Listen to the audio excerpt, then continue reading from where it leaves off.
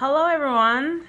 So we are doing what I promised would never happen. We are doing another Melissa Schuman video. Who remembers Melissa Schuman? I do. You want to know why? Because the bitch won't shut up. That's why I remember her. Oh boy. So I don't know where to start, but a lot of crap has happened. And you know what? It's been over 6 months that the Melissa Schuman, I was raped by Nick Carter, I swear to God, 15 years ago, I swear happened. It's been 6 months. And it's just been a shit show the whole time. And at this point, I've been kind of done with it for a while. But I mean, so much stuff has unfolded just in the past month that from my last video, I remember that probably got the most views because I got very, very upset. I should probably explain that last video before I get into anything. So tune into that last video that when I said Melissa Schuman is done, is over. Okay, I was led to believe, which it's not a bad thing, that Nick Carter and his wife were going to come forward with something. I think I jumped the gun a little too quick by coming out with that video. And I remember within about 5 days after, I said maybe I should delete that. But one thing I like is the fact that I only do the video once and I put it out there and it's just total honesty, and then, it's done and I get it over with. What I said in the last video was the absolute truth. Any information that I kind of put out there is factual. It's not going to be BS. And I don't like rumors. And there's a lot of rumors, and, I could talk about Melissa's stepsister contacting me. I could talk about the dancers that danced with Brandon. I could talk about all that stuff, but I just don't want to. And I just don't want to splice in screenshots. I just don't want to go there. That's what the blogs were for. And those blogs were pretty dead on accurate. And they were very, I believe, unbiased with Nick and Melissa. And that's what I liked about the girl that made those blogs. I did not make the blogs. So, in that last video with, what I said about them coming forward, I remember thinking, I'm not too sure that they should just come out and, bring it back up again, because they're just going to be opening this whole new Pandora's box again, to where people have already forgotten about it. And the thing is there was a lot of information between blogs, videos, and a lot of people on the internet, and her losing followers and things like that, that were suggesting that not a lot of people believed her story. And I do know that his side too, the Me Too movement, they actually did want nothing to do with her. And according to some insiders, all her stuff with the Time's Up and the Me Too and stuff like that, she wasn't getting many retweets from anyone of importance. Just, her little fans, a whole dozen, If she got any likes, it was from maybe a dozen of her tweets, okay? James Hartland, on the other hand, he gets no treat. He gets no likes or retweets on anything, this poor guy. And he is just always trapped in the middle with, being in this web that Melissa and Brandon have put him in. And we do feel bad for James Hartline, but I'll get into him a little bit later. Like I said, she lost followers and she really didn't gain YouTube subscribers except for spies. And anyone that she blocked, everyone. You do know that. Even people if they even asked a question, if they said anything, she automatically blocked them. Now, I know for a fact that's not how Kim Kardashian and, you know, Kanye West and people that are very successful use social media. Like I was told when I started doing reality television was, you need haters. You need negativity out there. And that's the way that gets you the notoriety. That's what gets you the attention, and you just need it. You just need it. I just don't understand how Melissa Schuman never got media training. That I don't understand. She must not be represented. She must not have an agent. That's funny how her dad is called the agent. Well, if that's your agent, you better cut ties with that agent, because he's not doing you a solid at all. And it's funny because it's like a laughing joke, because Jerry's kids, and Melissa, friends and family are embarrassed about you and have reached out to us and told us things that we're not even comfortable repeating. So you should have stopped this a long time ago. People at your church, things like that.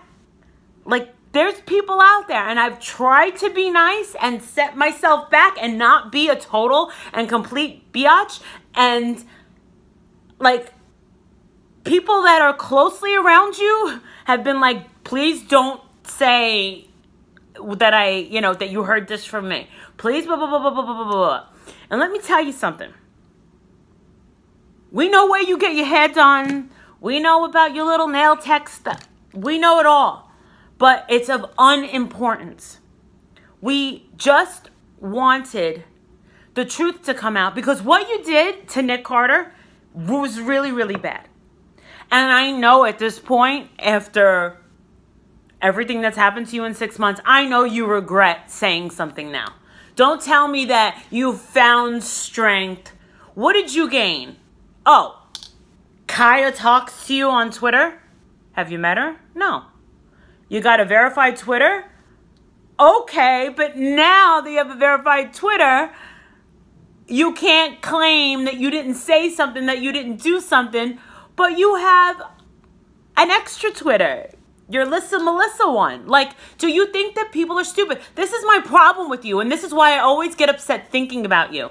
This is why people don't like you. It's because you're so fake. You're such a phony, and you're full of it. And you think that you're like this great scam artist, but you're not, because you keep getting caught. And let me tell you something, girlfriend. You are doing life all wrong. And I can say that because actually I'm a life coach. I know you didn't know that, but I am, okay? And I'm not even technically supposed to tell anybody that anyone's doing life wrong. Like, that is totally frowned upon. But I'm going to say it to you loud and clear over the internet so that the world can hear it. You are doing life wrong, okay? And you know what? I can say that because I'm sitting in a 5-star, 5-diamond resort in Bangkok, okay? And you're sitting on your couch, rubbing your cooch on your own, on your own accord, twittering away all day long, all day long. That's your life.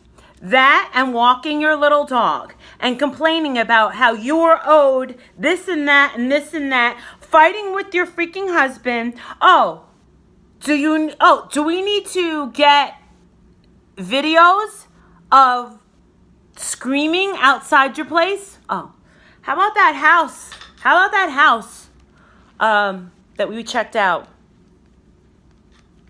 Yeah, was it Oceanside? Wow. So it turns out that Melissa and Brandon did a short sale on a property. Yeah, my husband also is a real estate broker in California who I asked him to look up a address, and he's like, why? And I said, find out what happened with this house. And he was just like, oh, no, it was purchased by this woman and blah, blah, blah, blah, blah, blah, blah. Well, I did some background check stuff, And yeah, they went underwater, and that's why they're living in this little 2-bedroom place in ghetto town, Long Beach. And I don't know if visitors are coming by still and watching you walk your little dog and leave with your little son, but they see Brandon coming in and out. I mean, we know these things about you, and I'm not going to your house. I don't know anything about that, but it just gets back to us. Now, when I say you're doing life wrong, I just mean, like, when your story keeps changing, girlfriend, like 7 times. Do we have to get into that? The why story keeps changing 7 times. And then you go on this, like, you want to be some sort of savior for these women who should come forward. You have no proof. You have no real evidence. No one wants to stick out their neck for you because it's a crime to falsely accuse a man of raping you 15 years ago. You had the chance, okay? We all know, okay, what happened, okay? Now you saying Nick had to, Nick took a shot, blah, blah, blah, blah. Okay, he took 1 shot. He wasn't inebriated, and he gave you a shot. What did you think was gonna happen? What did you think was going to happen when you willingly went into another room with Nick Carter? You went to his apartment with another girl when you knew that his friend was there. Oh, and we all have the texts. We all have the texts of you reaching out to his, friend that was at the place, hoping that he would vouch for you and say that he was sleeping on the floor. Like, those texts were sent to us months and months ago. I mean, you gave your own self the Kate Spade scarf to hang yourself. Like, that's what you did. Like, you hung yourself. And you ended up getting your husband in trouble for it, too. Because he looks like a jerk. And then what do? You recruit James Hartline. As if the guy doesn't have anything better to do. Well, you know what? You gave him some excitement in his life. So, you know what? You tried to have Backstreet Boys, not even just Nick Carter, boycotted from iHeartRadio and any venue, concert series that would have had. You just didn't want them to get any work. But then what happens? They come out with a new single and a new video. I saw the video twice. I heard the video about 3 or 4 times. I was like, oh, wow. They still look good. Like, I was like, well, you didn't stop them because they're all over the place now. And now he's got a smile on his face. What did you accomplish? Not much. Okay, so gets a little better. Brandon, let's get to Brandon. So everyone kept asking me, these dancers and stuff like that, if I was going to do when are you coming out with the Brandon Henschel video? Like, and I was like actually preparing for it. I just wanted to make sure it would be really good. But then I was like, you know what? I understand the whole Brandon Henschel thing. I think I understand a little too much. Can you catch my drift? It's not hard to figure out what's going on in Brandon Henschel's mind. These guys that have worked with him on Britney and, well, he doesn't really have a very good reputation. And the only reason that I will even talk about that is because now you can Google stuff about that whole scenario. And there's people talking about, just Google it and you'll pop up. And these are dancers that went on to work with Janet Jackson and Beyonce. A lot of people didn't want nothing to do with him for a while. But then he got the lip sync battle, and he just worked from like some little... I guess he was trying to get on Dancing with Stars. I don't even know. I don't watch any of that stuff. I don't watch TV. I don't watch lip sync battle. I don't watch Dancing with the Stars. I watch the news and I watch Netflix. So, okay. So, Melissa last week, where was I? I think I was in Hong Kong when this happened. Melissa was caught tuning into Twitter's live feed of the Backstreet Boys. Literally. Her picture pops up as she was tuning in live to watch Backstreet Boys at, I don't even know what it's called. Wango Tango, that's what it's called. They caught her watching the whole thing. And that was, whoa. As far as the His Side 2 girls were concerned, I mean, my inbox was blowing the hell up. And I was like, oh my God. So I reached out to Mrs. Lauren Kit Carter. And I sent that screenshot and I said, happy birthday to you. Enjoy your fabulous birthday. And she wrote back and she goes, it was the best birthday ever.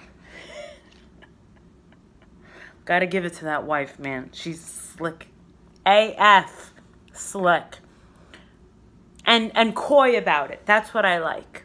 Like, she's not a raging psycho. She's not being catty like Melissa. Like, she's just coy and just, she's like, from what I got from her, she's kind of like the way that I am with the karma Cupid. Like, your time is coming and I want nothing to do with it. I just want to see the outcome. That's what I get from her. Anyway, it gets a little crazy. I see yesterday, or I guess it was now that prompted me to do this video, lip sync battle. Melissa Schuman's husband is a dancer for lip sync battle. Tweets in support of Backstreet Boys rehearsing and getting ready for the Country Music Awards. And I'm like, OMG. Like, if I was Brandon Henschel, I would be like, you've got to be kidding me. How embarrassing is that for him? Talk about defeated. Talk about embarrassing. Talk about humiliation. Like, your own family, your livelihood is in support of your wife's so-called rapist.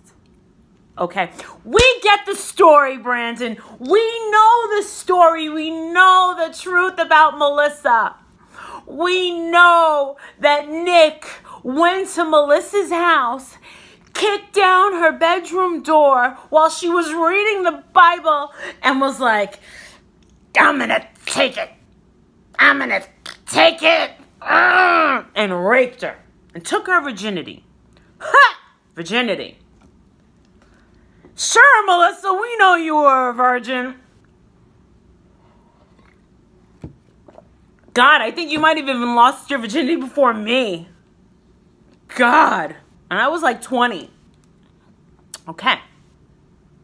Don't know why James Hartline would put himself out there for Melissa and Brandon.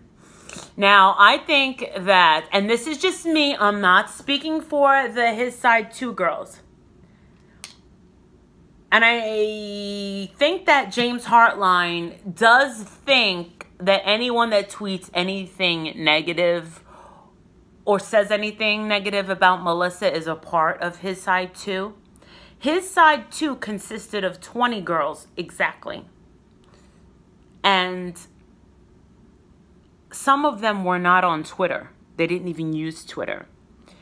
he has gotten the identity of me, and I think the real identity of 2 others. The rest he didn't. And we were fine with that. We were fine with him finding out. I mean, he had the fake addresses for me and things like that. And he wants to talk about cyberbullying and cyber terrorism and the FBI and blah, blah, blah, blah, blah, blah. The truth is he's actually been caught at what they call doxing. But the thing is like, you have to consider the source with James Hartline. Anyone who gets interested in something that James Hartline says about another person that he thinks that he's exposing, all they have to do is Google the name James Hartline, and it's just like, okay, crazy, he's a whack job. So, I don't think that it should end there. I don't think that people should just write Hartline off as a whack job. Now, he believes that all the girls are from his side too. That's not actually true. A lot of these girls that go after him, like Jennifer Varnum and those weirdo girls, we don't talk to them. People that are, do you really think that it's only 8 to 10 girls that are on Twitter that hate Melissa Schuman? No. There's a lot more people out there, and we're not all connected. We're not all the same people, and we're not all his side too. But there are some girls that put hashtag his side too in their profile, but it does not mean that they are a part of the 20 of, you know, the actual 20 that, you know, did all the dirty work. No, they're not cyber terrorists and things like that. The guy is not stupid, never said he was.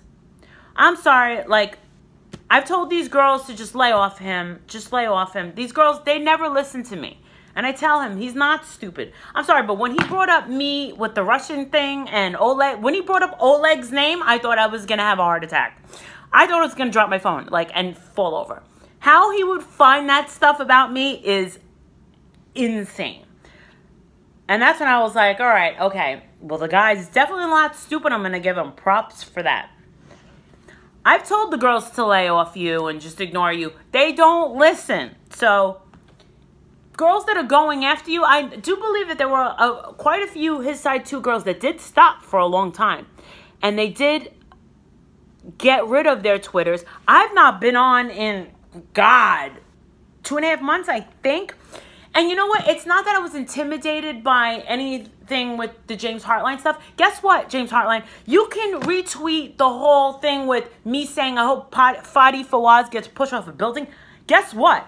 I still feel that way. I still hate him. That's not changing. I'm not afraid of that. You can put it on TV with my face and be like, oh, this is what she tweeted. I'd be like, yeah, I did. Anybody want it? Well, guess what? President Trump got rid of ISIS, so better luck next time.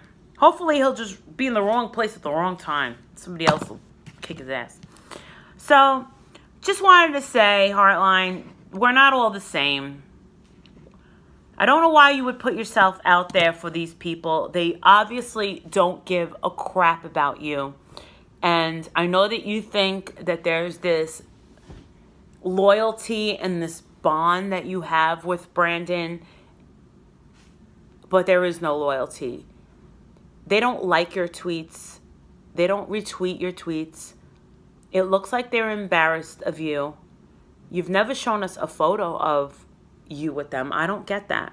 And you want to say that, you know, some girls think that they let you live in their house. And I said, no, no, no. He said, stay with them. Maybe he came over for dinner. I go, but I don't believe that he meant that you lived there. I mean, we know about you, Hartline. We know where you live. We know the, come in, you got the little kitchen right there. That space. We've seen photos of the layout of your apartment. We're not stupid people, okay? So, we know where you live and we know the layout of it. And we know where you eat. We know where you go. It's not a big deal. Like, we don't care that much about you. We care about what this girl did to this kid. She willingly knew what she was doing, and she thought she was cute. And because I believe that James Hartline, and even if he's watching, that you are an intelligent person deep down, if I had to bet on it, I would say that you don't believe Melissa's story either. I think you're a little bit, I think that you would be insulting your own intelligence if you were to say, I totally believe it. I don't think that you really believe it. I think that you put yourself in a spot and you are giving them loyalty, and I think that you're going to regret that loyalty. I think that we think that something did happen a couple months ago between you and Brandon that may just bump heads, and I believe that the Henschels fear you, and that's why they made up with you. It's not hard to figure these things out, Heartline. I don't consider you an enemy. I think that you I think that James Hartline is a lonely guy. I think that he tries to mean well with his extreme opinions, but it's just not there. I don't think that the friendship, loyalty, and respect is sincere with the Henschels. Let me tell you something. Probably the best compliment I'll ever give Brandon and Melissa. And I mean this from the bottom of my heart. After everything that I know about Melissa Schuman and Brandon Henschel, I'm going to actually say that they are most certainly a match made in heaven, because they are absolutely perfect for each other. They deserve each other. Enjoy that marriage, and God bless that kid of yours.